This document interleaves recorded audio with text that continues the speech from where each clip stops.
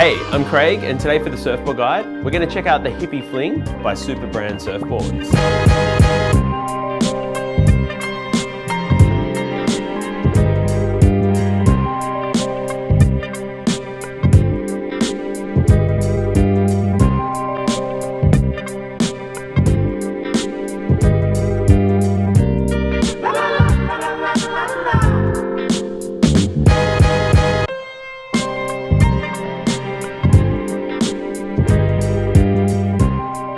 So the Hippy Fling I've been riding is a 5.6 and it comes in at 5.6 by 20 1/4 by 2.5 and exactly 31 litres.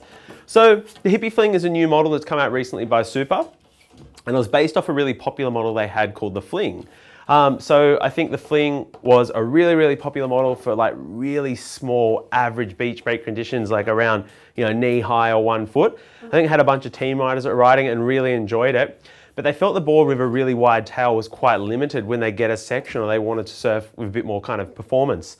So what they did was they pulled the tail in, and I think they brought it off a tail off a model they had called the Unit. So it's got a bit of a hip, as you can see through here. So it's quite wide, the board has a lot of volume, comes through, there's a bit of a hip, and it comes into a slightly narrower and square tail, which allows you to surf a bit more performance off that back end. So if you get a section or a steeper wave, you're able to surf to your full kind of potential. And flipping over the Hippy Fling, on the bottom, it just has a single concave that comes through the board, and there's actually quite a deep double concave. I'm not sure if you can see it on camera there, that comes through the fins, and it just has a V that comes off the back end of the tail that would just allow this really kind of wide tail area to stay quite maneuverable and make that kind of rail to rail transition and turning nice and easy. So I've been surfing the Hippy Fling for a while now.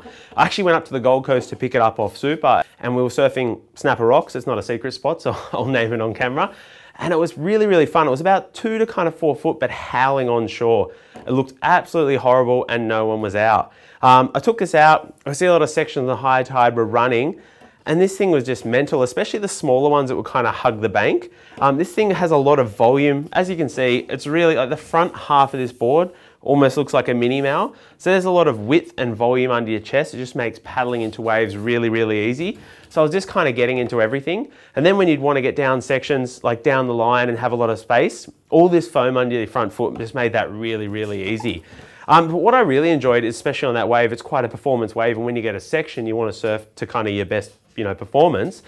This tail that pulls in, so as I mentioned, it's a bit of a hip, and it pulls into a slightly tighter tail that's much narrower than the previous Fling. You're still able to do some quite kind of critical surfing and surf like you were on a performance shortboard, which I really enjoyed, because a lot of these kind of smaller surfboards, they make surfing really average conditions really good. You've got this volume, you can get into waves and it's really easy, but you get that section you really want to kind of let loose.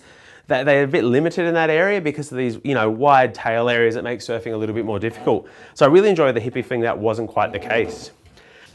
In the Hippy Fling, I actually rode the F8 by Futures. For those that are familiar with the ride number system, they have a ride number of 5.2. They're actually a speed controlling fin. I generally wouldn't ride them in a smaller kind of board like this. I'd normally ride a speed generating fin, but these felt really nice and I enjoyed them.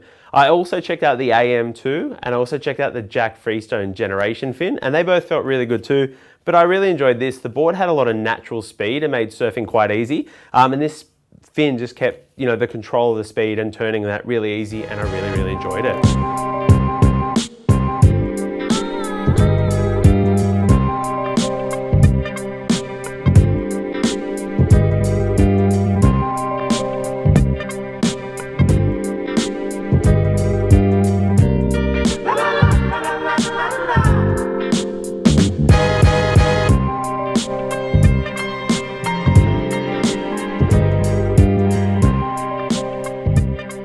The Hippy Fling I've been riding is 31 litres.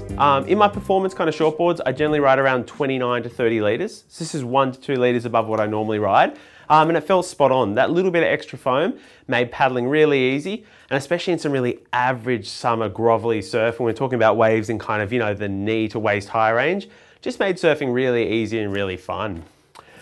Overall, I think the Hippy Fling is really for anyone. A beginner surfer, this is really easy to surf. There's a lot of foam in the board. The front end looks like a mini Mao.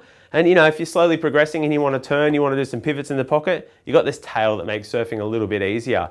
If you're an intermediate to an advanced surfer and you want something to make those really average summer conditions a lot of fun, this is it. It paddles into everything, and when you get that section that stands up, you can still jam it in the pocket, you can still turn and really enjoy yourself.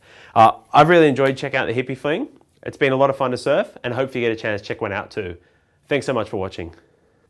Hey, thanks so much for watching today. If you like what you saw, it'd be greatly appreciated if you could hit like. If you want to see more of what we're doing, it'd be greatly appreciated if you could subscribe.